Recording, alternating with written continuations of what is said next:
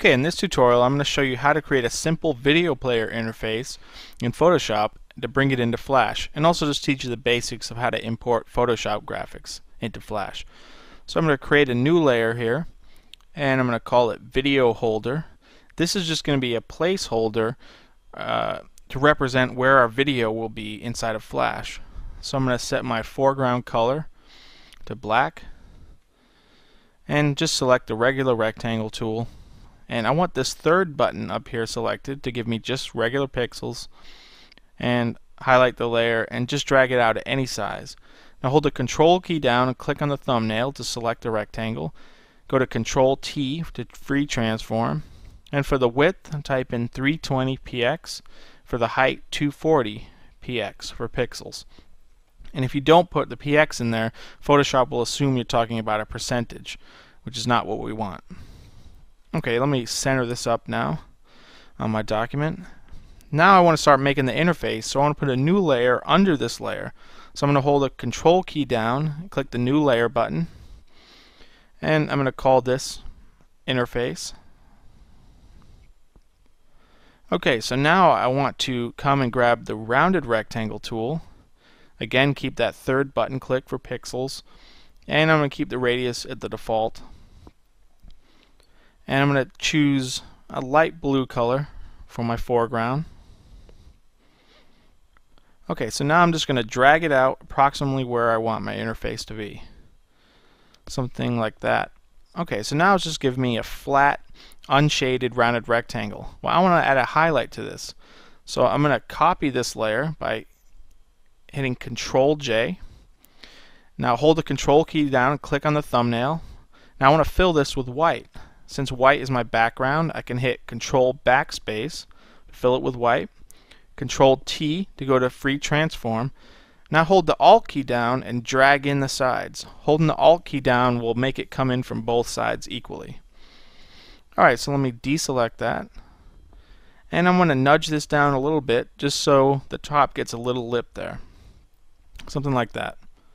Okay, now I want to add a layer mask to this. Click the Layer Mask button and grab the Gradient tool, and I'm just going to select a simple black to white gradient that you'll find in here, and it should be the default.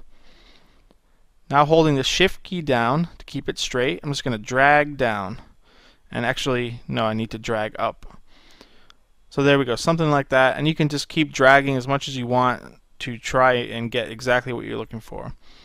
So now it's kind of giving me this plastic look. I'm going to lower the opacity down just to where I want it. Right, something like that. So now I want to work on that interface layer below it to finish it off. So I'm going to double click to open the layer styles. The first thing I'm going to do here is I'm going to add an outer glow. And in order to see it, I need to change the blend mode to multiply, and I'm just going to choose a dark blue color.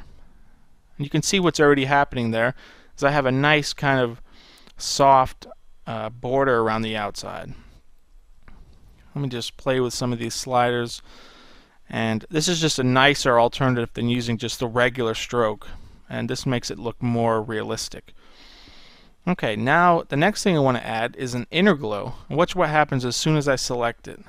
Boom, you see that little lip now that's going all the way around the outside, and it really gives it a good looking depth. So I'm going to change the color to white, and I'm just going to lower the opacity. And for me, playing around with all these sliders is more trial and error than actual solid knowledge of what all these do. And I kind of just play around with them until I get the look I'm looking for.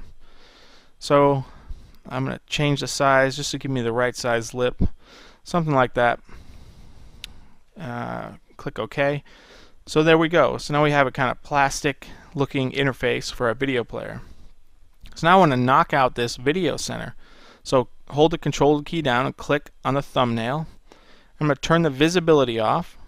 Now go to that layer mask of my highlight, and with black as the foreground, hit Alt Backspace to knock it out. Now I want to knock this out of the interface. Just add a new layer mask and hold down the Alt key.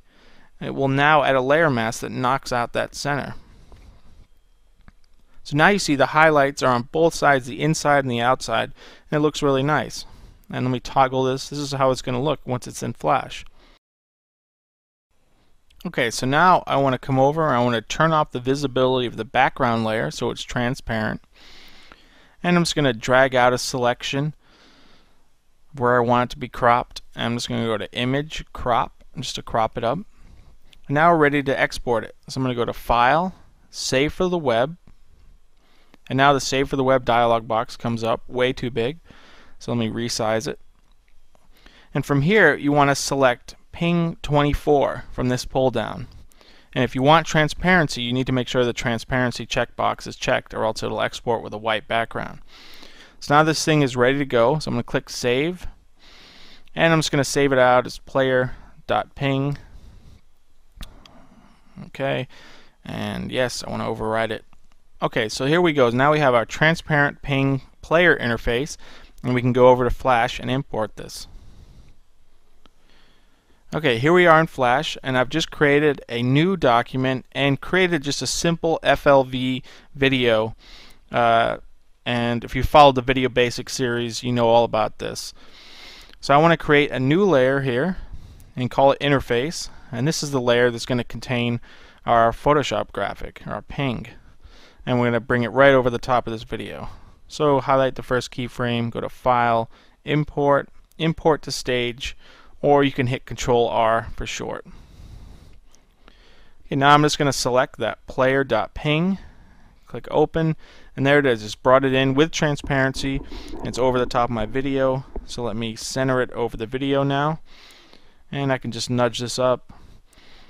Okay, one thing to notice if I zoom in close in here, that outer glow, since it's coming with transparency, it's now laying over the top of my video, and it makes it kind of look realistic, like the video is supposed to be there.